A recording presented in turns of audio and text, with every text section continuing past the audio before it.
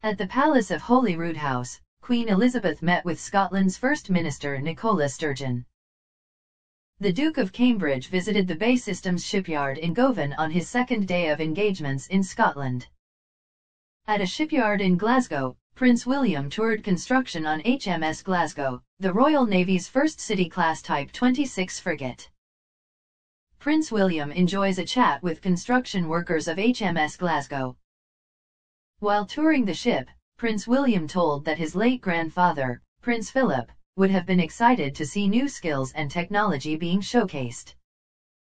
Prince William gives a speech at the steel-cutting ceremony for HMS Belfast. The Queen has approved the appointment of Kate as the sponsor of HMS Glasgow, Prince William said in his speech after touring the ship.